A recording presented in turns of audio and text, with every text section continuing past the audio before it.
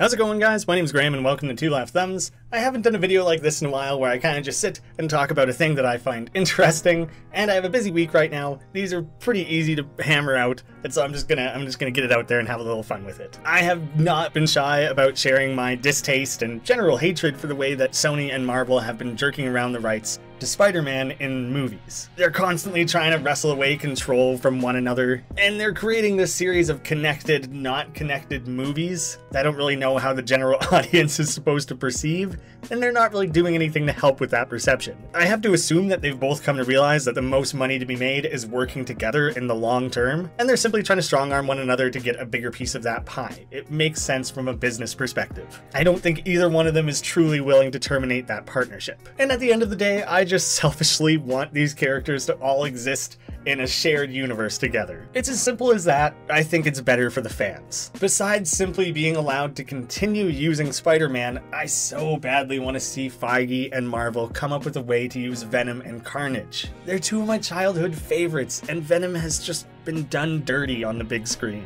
I don't like either version of the character we've seen. I used to have the Venom saga from the old animated series on VHS, and I would watch that endlessly. Watching that series of episodes as its own isolated movie is up there for me in animated superhero god tier level with Mask of the Phantasm. It's an incredible arc, it's so well done, in a desperate hope to have something close to that on the big screen. I've envisioned a storyline in which Sony and Marvel both continue to use Venom, with absolutely no need to retcon anything from the existing movies, and hopefully for a low risk of confusing the general audience, certainly not any more confused than they likely already are. And the exciting thing is that I'm basing this on some groundwork these movies have already laid out. As you would have seen in the thumbnail title, however I set this up, my pitch is that the MCU instead uses Mac Gargan's Venom. Who knows, maybe this is a theory, a prediction, maybe this is actually the route that they're building towards, but if not, I think it's a potential pivot that could help us see Venom in the MCU. Even if I do think Sony is garbage and they make garbage movies. Back in February, I got really excited about this theory that Sony and Marvel were setting themselves up to have two adjunct universes that had shared characters without interfering with one another. If you click that little card in the corner, it'll take you to that video, and you can go and watch that. It's 20 minutes like this of me just rambling about comic book stuff and the MCU. It's not required viewing, but what I have to say in this video kind of builds off of it. So in case you don't want to watch that whole 20-minute thing, here is the quickest shorthand of that. The theory is that these two universes would or could eventually cross over. Doctor Strange is establishing the multiverse. That concept was first teased in the Marvel-Sony co-produced Spider-Man Far From Home. Sam Raimi, director known for doing the first 3 Spider-Man movies, is now directing Doctor Strange 2. Morbius, the Living Vampire's solo film, hints at Spidey and features Vulture. Marvel has announced that they intend to introduce Blade, a vampire hunter, as well as Monica Rambeau, a character that uses light and can easily trump vampires. Her hero debut is expected to be in WandaVision. That storyline leads straight into Doctor Strange 2, so she might appear in that film as well. Marvel could explain away vampires existing under everyone's nose through the multiverse, with Wanda, Steven, and Monica discovering a vampire world with Blade in it, which also happens to be Sony's Marvel universe. A universe that seemingly at some point had a spider superhero and has Vulture as a villain, so presumably a lot of the events that have taken place have been the same between these two universes. These are just these side storylines the Avengers haven't heard about. And if they all bring it all together, they can have Blade hopping between universes that do and don't have vampires being useful in either. We can have Spider-Man come and go between the universes, he's supposedly missing in this Sony world, and all sorts of other multiverse shenanigans.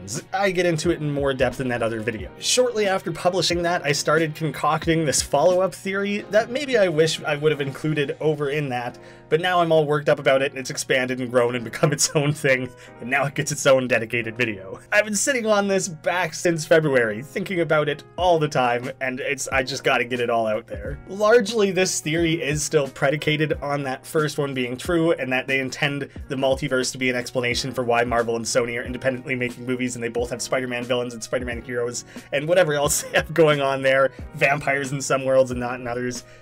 But I think this theory, at least pieces of it, this new one, will still hold up separate from that. if only a fraction of these things end up being true, I think it still works. So we'll just carry on with this new Venom theory. Eddie Brock's Venomverse with Carnage and Morbius and apparently Vulture is its own thing and will continue to be separate. I imagine at some point it'll begin to feature some sort of spider hero. Whether or not Marvel stretches Tom Holland out so thin that he does nothing other than play Spider-Man in perpetuity and has to appear in both Marvel and Sony productions, I kind of doubt they'll do that. Eventually he'll be relegated to Marvel only. Even if he does cameo in the Sony movies, he'll primarily be a Marvel hero, and Sony will come up with something new, presumably something like Spider-Gwen. Maybe they do Miles Morales, but I kind of think they should save him over in the Spider-Verse animated series. That worked so well, and I would like to see that character explored in more depth there. Don't waste those storylines splitting it between live action and animated unless you're going to tell us that they're all one world. And that's just, we have enough multiverse, Spider-Verse intersecting stuff going on already, okay? The web is tangled. Spider-Gwen is a great character, gives us something new to be excited about, and Sony doesn't have to rely on this anti-hero shtick any longer. Not every villain needs a good side, okay? Sometimes it works better when they're just evil. No one's gonna go see a Rhino or a Puma movie. Sooner or later they need a hero focus. In the comics, Peter Parker was the first to wear the Venom suit. It fed off his pre-existing powers and created this mutually beneficial relationship. In other words, it was symbiotic. As it begins to affect and change Peter's personality, he grows afraid of what he's becoming and rids himself of the symbiote. Venom then instead binds with Eddie Brock, one of Peter's rivals from work, a struggling journalist himself. He blames Peter for pretty well all of his troubles. Independently, Eddie and Venom hate Peter Parker and Spider-Man. Together, they can channel all that hate to their common enemy. That particular dynamic is a lot more interesting to me when the entire world doesn't know that Peter Parker is Spider-Man. You know, Venom can kind of let him in on the secret. They both exploit what they know about those characters personally. I think it can still be a satisfying story regardless of that. It's just a shame that we kind of jumped past that point. In a later storyline, a ways later, in one of Marvel's attempts to shake things up, Brock loses the symbiote, and it instead goes to Mac Gargan, aka the Scorpion. The symbiote actually approaches him, offering him these superpowers and the ability to become the A-list villain he always wanted to be. When bonded with Venom, Gargan loses much of his own personality. He becomes dangerous, violent, and even cannibalistic. It's pretty gruesome. Whereas Eddie and Venom kind of worked together and had this give and take, Venom entirely just ramps up Gargan's more psychotic tendencies, his violence, his aggression. It operates a little bit more like what we see with Cletus Kasady and Carnage, and they become a wild, lethal force. My theory, or perhaps wishful thinking here, is that Marvel and Sony have the perfect opportunity for them to both have their own spider hero, challenged by their own separate incarnations of Venom. We met Mac Gargan in Homecoming, played by the incredibly underrated Michael Mando, a thug who was thumped by Spider-Man and locked up because of it. There's pretty clearly a vendetta there, with Gargan actively looking to discover the true identity of Spider-Man. Something that his prison buddy Adrian Toomes knows. Now in the post-credits scene of Far From Home, we see the return of J. Jonah Jameson. This in and of itself is wonderful news and something I'm so excited for. J.K. Simmons is perfect for this role, and seeing him return as some sort of web-based, pun intended, InfoWars-like show could be a really exciting take on things. He is immediately shown with the classic Spidey hate we've come to know and love from the man. He doesn't have the personal ties with Peter that make for an interesting dynamic where he hates Spider-Man and works with Peter and is pretty mean to Peter and all that going on, but he has to work with him because he has good pictures of Spider-Man. I guess we've already seen 3 movies of that. Classic Marvel, they'd probably want to do something a little bit different. In this brief appearance, he also spills the beans by revealing to the world the true identity of Spider-Man. Certainly makes Mac's job easier. It's kind of a shame that Vulture sitting on that knowledge didn't become more significant. No one had to force it out of him, but it could have simply been proof to the audience that Vulture isn't all bad and kind of has Peter's back. And if any of these villains do their research, connect the dots, and realize Adrian did personally know Peter and probably knew his identity, then they could hold that against him. The expected payoff of that has been removed, but it could still be important moving forwards. Now looking at the comic storyline, J. Jonah hires private investigator Mac Gargan to follow Peter Parker and find out how he gets such good photos of Spider-Man.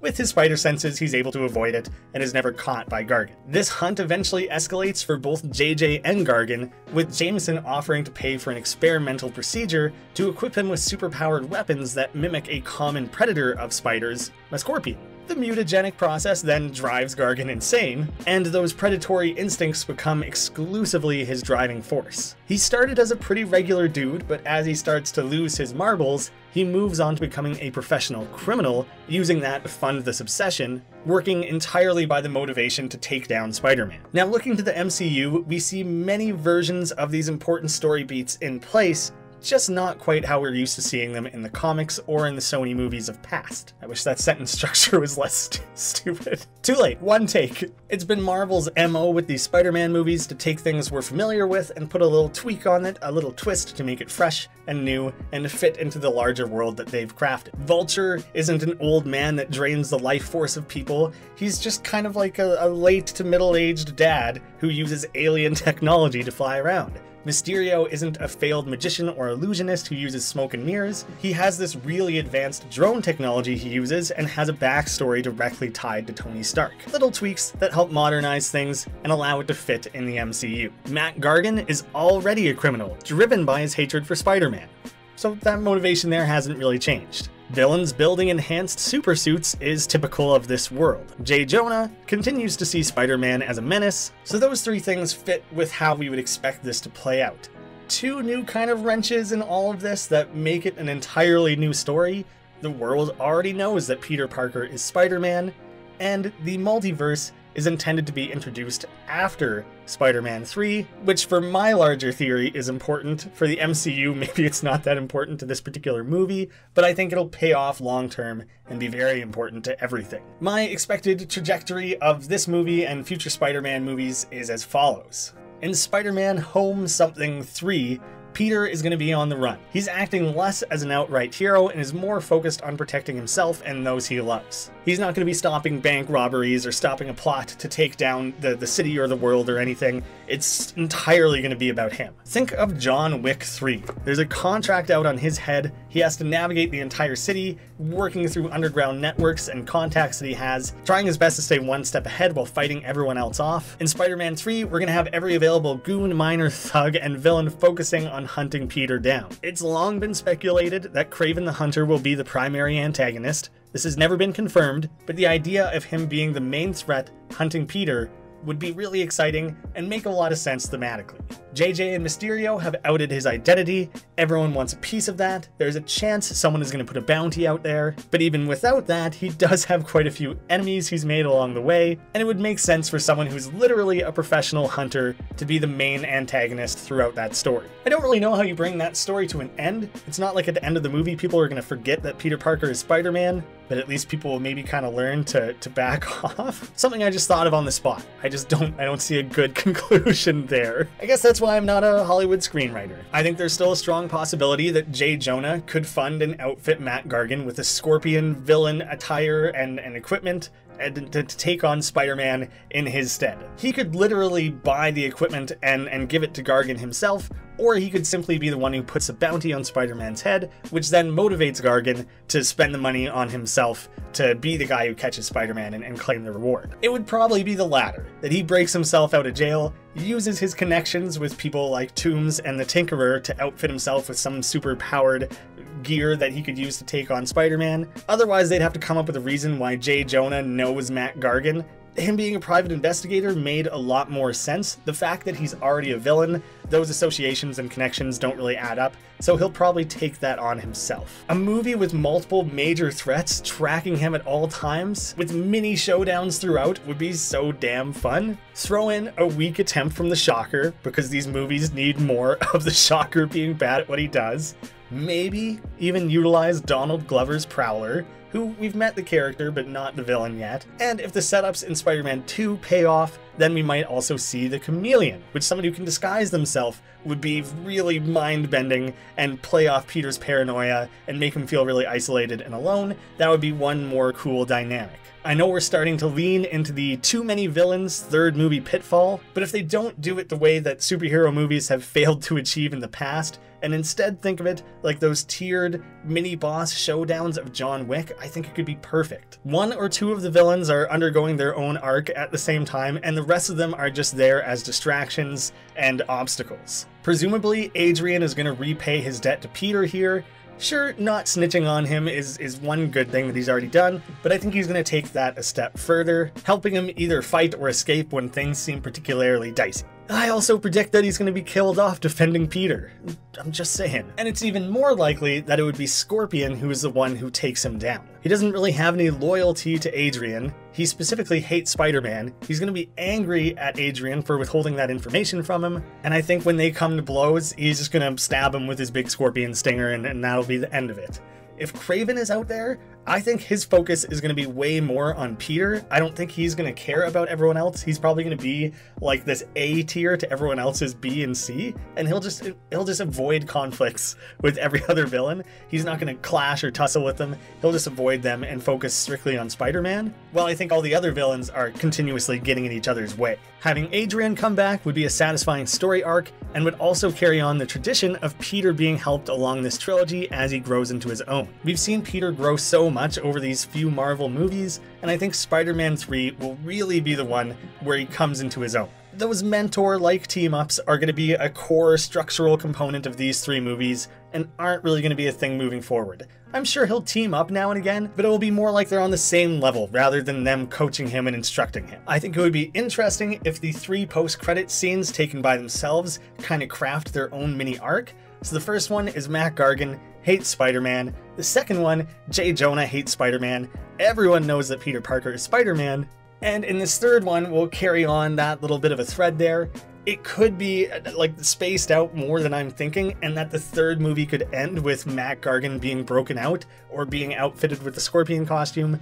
But I really think he's going to have an actual villainous presence in the third movie. If they could delay it and have him be Scorpion in the fourth, but I think they're kind of trying to wrap up a few particular arcs here, and that setup from the first movie paying off in the third would make more sense than saving it for the fourth. Instead, what I think this post-credit scene would be something setting up the potential introduction of Venom. There are several different ways they can go about it. It's really going to depend on how much they lean on this multiverse stuff. It could be something as simple as showing J. Jonah's son getting ready to take off in his rocket. He's an astronaut, and in the old cartoon I love, he was directly responsible for bringing the symbiote back to Earth. It could also be him returning to Earth. Either set up there, same idea, but the payoff is the same.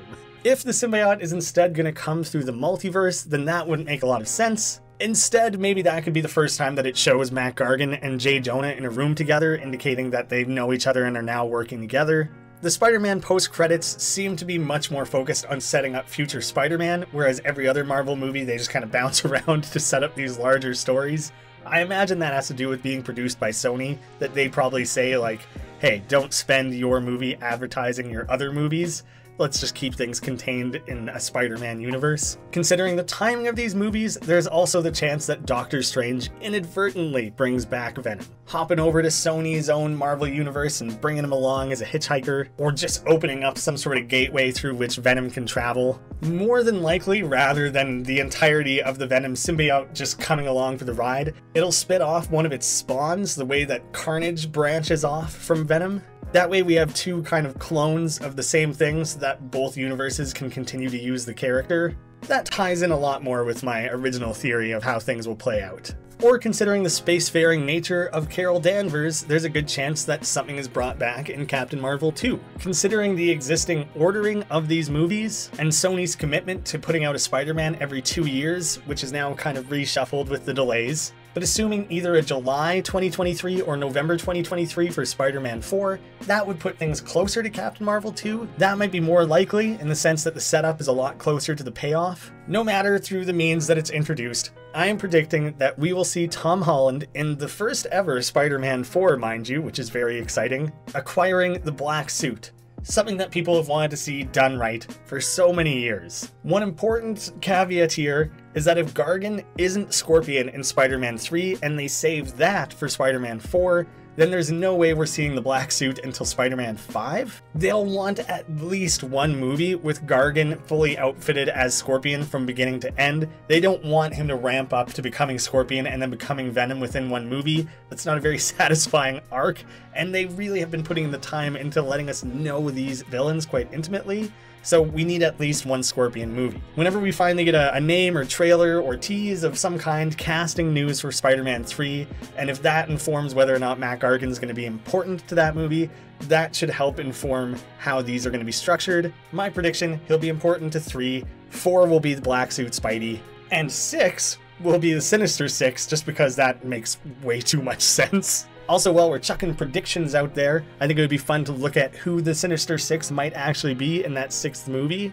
Not Vulture. He will have been killed off saving Peter already. He's featured in pretty much everyone else's lists when I was looking around at this, and no, I just don't think he's going to be around anymore by that time. Matt Gargan, either as Scorpion or Venom, regardless if he's been Venom yet within the movies, he just may or may not still be by this point. Mysterio. Although Beck is presumably dead, I imagine his team will use the same tech to haunt Peter. Kraven, who's likely showing up in the next film. Shocker, I guess? All I want is for him to start showing up in these movies and immediately getting dummied. He is not going to be an important character there. Now, the interesting thing is that if they do a Venom storyline, Black Suit, in Spider-Man 4, then that leaves 5 open for other character introductions, and I think we might see Dr. Octopus there. They have to start overlapping characters from the old movies at some point. And with this being the high school trilogy, the next 3 expected to be a college trilogy, and 3 more after that, him being an adult, he'll probably meet Dr. Octopus in college as one of his professors,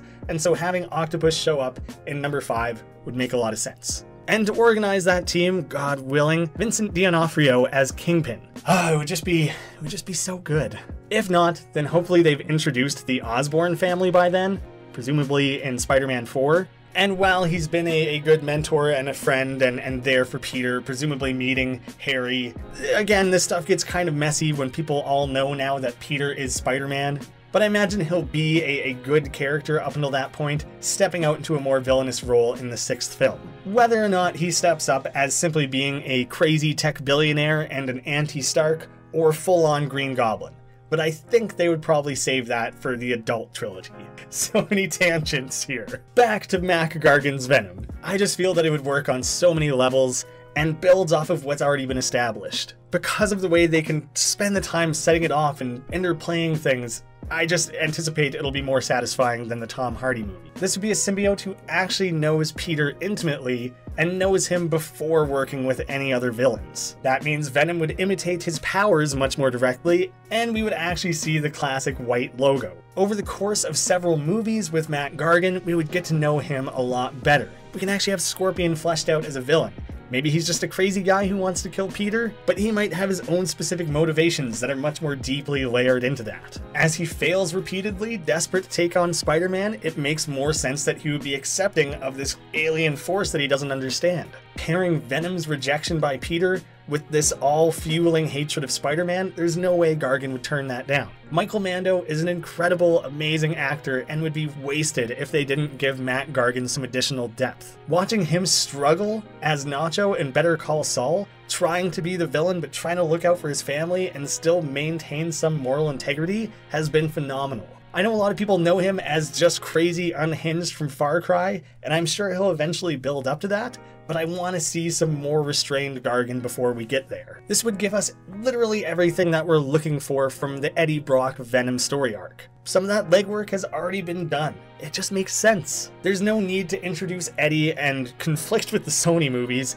and come up with some new motivation for why Eddie would specifically hate Peter or any of that. Just work with what you already have. I know some people are not fans of the Matt Gargan Venom era in the comics. How Eddie and Venom separated was not particularly well liked. People were automatically going to be against it because Eddie Brock is Venom. That's just what people are most familiar with, and changing it up was never going to be well received. But more than anything, his time with Matt Gargan, he became a wholly villainous character rather than morally gray. Sony is really committed to this anti-hero shtick. I don't know if that's going to play out in the long term. I think some of these bad guys have to start being bad. Venom is just so much more interesting when he's fueled by his hatred of Spider-Man. Even when he's trying to balance things out, that drive is pushing him towards evil way more often than not. He goes from being this conflicted hero to just the most murder-heavy, dangerous villain there is. I think they're gonna have to play into that a little bit more rather than simply having Matt Gargan's Venom be entirely unhinged. It provides Marvel with this really amazing opportunity to contrast the two iterations of the character. Sony can have Eddie and Venom working together as anti-heroes. Maybe it's a fresh new take to show how that character would work in a world devoid of Peter Parker, while Marvel can show Venom as being more chaotic neutral,